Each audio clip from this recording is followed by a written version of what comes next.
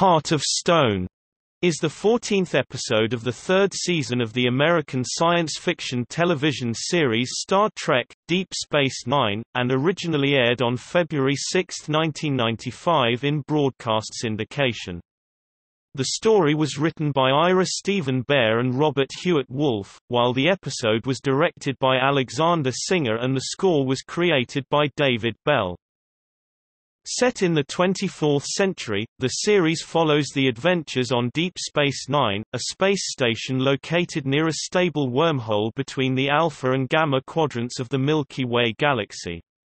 In this episode, Odo René Auberjonois and Major Kira Nerys Nana Visitor are trapped on a small moon near the Badlands, while on the station Nog Aaron Eisenberg tries to get Commander Benjamin Sisko's Avery Brooks support for his application to Starfleet Academy.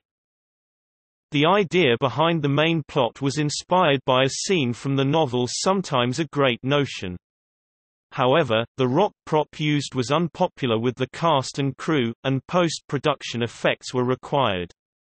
The episode was the first of an ongoing plot thread with Nog entering Starfleet, which initially concerned Eisenberg as he thought he was being written out of the show. The episode was the fourth most watched episode of the third series, with 8.3 million viewers. Critical response was mixed, with negative comments directed at the idea that the situation was created by the female founder Salome Jens.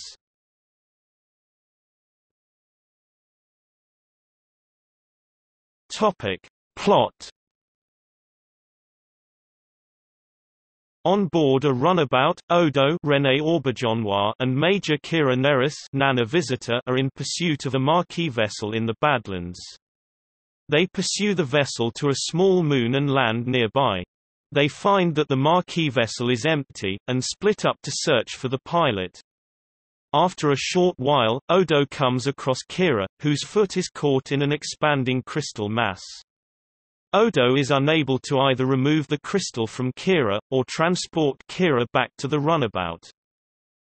Meanwhile, on Deep Space Nine, Nog Aaron Eisenberg attempts to convince Commander Benjamin Sisko to endorse his application to join Starfleet Academy. Sisko is doubtful and suspects Nog is engaging in some underhanded scheme, especially since Nog's request was accompanied by the customary bribe Ferengi culture expects when making such requests. To test Nog's resolve and his motives, he gives the Ferengi the task of counting the inventory of a cargo bay, which he completes quickly, but Sisko still has doubts. On the moon, Kira is slowly being covered by the crystal and insists that Odo leave her as there are increasing seismic tremors. He attempts to free her using an ultrasonic generator, and reveals some personal information to her as they wait for the crystal to shatter. As the crystal slowly swallows her whole after the generator fails to work, and the tremors become even worse, Odo confesses his love for Kira. To his surprise, she says that she is in love with him too. On DS9, Sisko informs Nog that he will not give him a recommendation as he has concerns that it is a scheme. Nog confesses that he wants to do it so that he does not end up like his father Max Grodenchik, whom he describes as an engineering genius, although his culture will not let him pursue his interests. Sisko, stunned by this confession of a Ferengi having such upstanding ambitions, responds by agreeing to recommend Nog to the Academy. Odo is suspicious of Kira's responses and points a phaser at her, demanding to know who she is. Kira and the crystal suddenly morph into the female founder Salome Jens, who reveals that she stole the Marquis ship and she was hoping to convince Odo to return to the Dominion. She reveals the location of the real Kira and transports away. Odo finds Kira and tells her of the founder, but not of his feelings for her.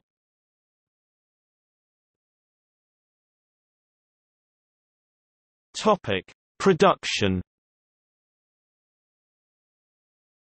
Ira Steven Behr and Robert Hewitt Wolfe conceived the story and wrote the script for Heart of Stone, and intended the Odo-Kira storyline to be the A-plot.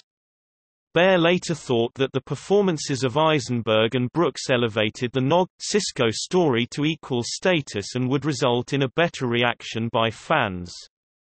The idea of having a character trapped was taken from the Ken Kesey novel Sometimes a Great Notion, in which a character is trapped under a log and drowned by rising water. Bear described the same scene in the 1971 film as a great scene in a not-so-great movie. The episode was intended to be low budget, but heavy on characterization.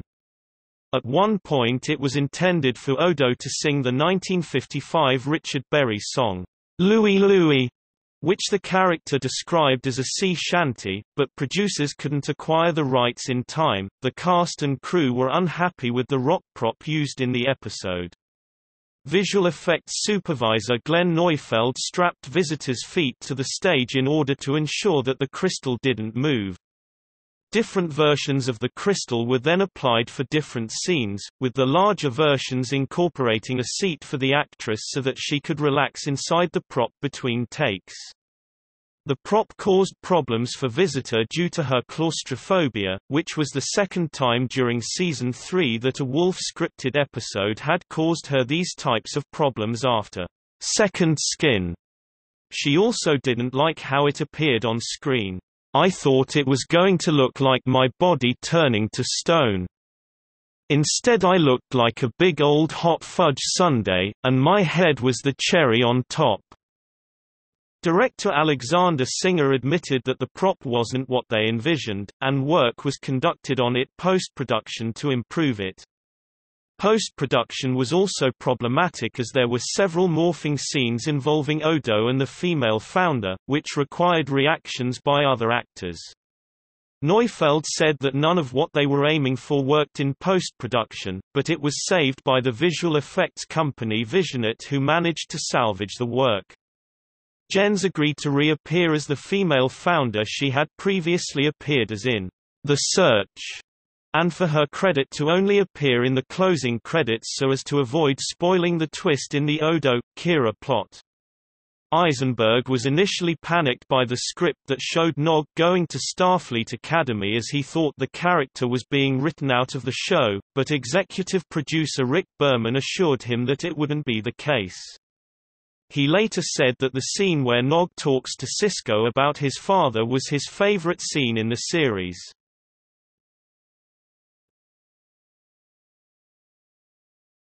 Topic: Themes. Children had featured in Star Trek as major series characters since Wesley Crusher in Star Trek: The Next Generation.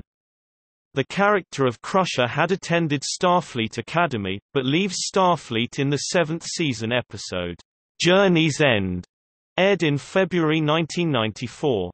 Jake Sisko was a minor character in Deep Space Nine, but had expressed a desire to be a writer rather than join Starfleet in the 6th episode of the 3rd season, The Abandoned. There was a desire to avoid the Crusher, Chosen One type storyline with Sisko, but after The Abandoned, it was seen that there would no longer be a young character progressing through Starfleet as previously intended. Wolf said that, "Of Wesley, Jake, Alexander, and Nog, wouldn't it be funny if Nog were the one to end up as a Starfleet captain?" Ronald D. Moore agreed with the new character direction, saying that, "Somehow, Captain Nog sounds cool." Nog's progression through Starfleet was followed in later episodes, with the character promoted to the rank of Lieutenant Junior grade by the time of the series finale, What You Leave Behind. Odo's unrequited love for Kira had been hinted at throughout Season 3, building up to the reveal in Heart of Stone, which would be a repeating plot device up until the final episode of the series when Odo departs the crew.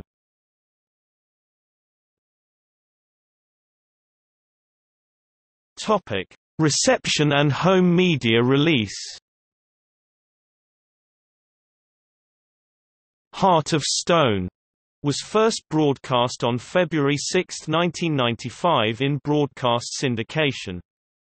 It received Nielsen ratings of 8.3 million. This placed it in fourth place in the timeslot. This was an increase from the episode aired the previous week, as Life Support gained a rating of 8.2 million. It was the fourth most viewed episode of the season on first broadcast after The Search, Defiant, and Meridian. Several reviewers re-watched the episode after the end of the series. Zach Handlen reviewed the episode for the AV Club in October 2012. He had reservations about the episode up until the twist involving the founder, and thought that Visitor's performance as Kira had been slightly off all episode. He thought that having Kira admit her feelings for Odo was rushed and was disappointed by it and felt it ruined what he had considered to be one of the best episodes of the season. However, he was pleased that Odo was as suspicious as he was, and the twist was made all the more striking by the performances. He felt that the Nog-Sisko story was just as good, having felt that Nog had been off-putting previously, but the performance by Eisenberg in Heart of Stone was amazing. He particularly praised Nog's monologue explaining his motives to join Starfleet, and said it was terrific, as it was exciting because it's unexpected. Jamal Epsikokan reviewed the episode for his website, Heart of Stone. He felt that the main Odo-Kira plot was contrived, in that the female founder stole a Maquis ship and set up the entire situation simply to attempt to convince Odo to return to his people. He said that the Nog and Sisko plot was lightweight but amiable, and he gave the episode an overall score of 2.5 out of 4. Michelle Erica Green watched the episode for the website Trek Nation, and also questioned the main plot. She wrote, "What was the shapeshifter going to do if someone other than Kira was in the runabout with Odo? Did she sit around and wait for the two of them to leave the station together?" She had further concerns about the direction of the Odo and Kira relationship, and described the romance as a cop-out. She thought that Odo's declaration of his feelings felt forced, but that the plot featuring a crystal creature attacking a crew member reminded her of something from Star Trek, the original series. The first home media release of Heart of Stone was as a 2-episode VHS cassette alongside Life Support in the United Kingdom on June 12, 1995.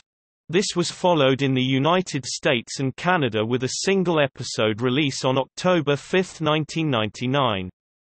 It was later released on DVD as part of the Season 3 box set on June 3, 2003.